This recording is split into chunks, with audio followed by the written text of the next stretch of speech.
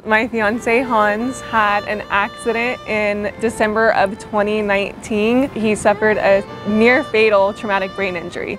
I'm thankful to be alive. Hans and I got electric scooters for Christmas and we were riding them without helmets, and unfortunately Hans fell. He was knocked unconscious, and at the time of Hans's accident I was working here at Kauai Health. My nurse instincts just kicked in. I began CPR and he started breathing, and the ambulance brought him here to the emergency department. When Hans got to the emergency room, they ended up putting a bolt immediately in his head to monitor his intracranial pressure. A couple hours later they told us they were transferring him to ICU, and that's when we knew it was serious. Hans was in the ICU at Kauai for a little over a month. He actually never left the ICU. The first week of January, they decided to do a surgery where they removed part of Hans's skull. That was kind of the last effort to save his life. Dr. Liu performed a life-saving surgery on Hans, and he saved his life. People come into the emergency department, I operate on them to save their lives. It's what happens afterwards, you know?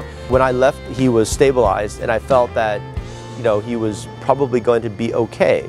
Seeing that and actually meeting him is indeed special. Hello! Hello. Oh man, hello.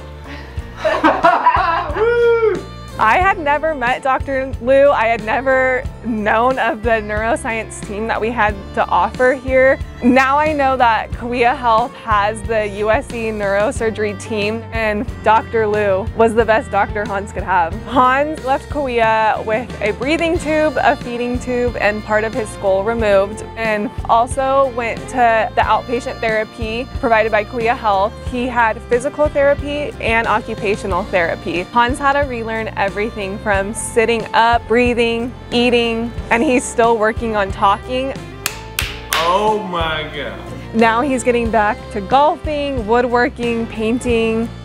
It is an absolute pleasure to have played a small role in Hans's recovery. December will be 2 years from Hans's accident. In January 22nd, we are getting married. We actually invited Dr. Liu to our wedding, and we are hoping he's going to attend. There were days where I sat next to Hans's bed and I prayed that we had more life to live and this wasn't the end of our journey, and God knew it wasn't. And next year we get to start our official journey as Mr. and Mrs. and I feel like we appreciate life so much more, and we appreciate each other. Love you. I love you.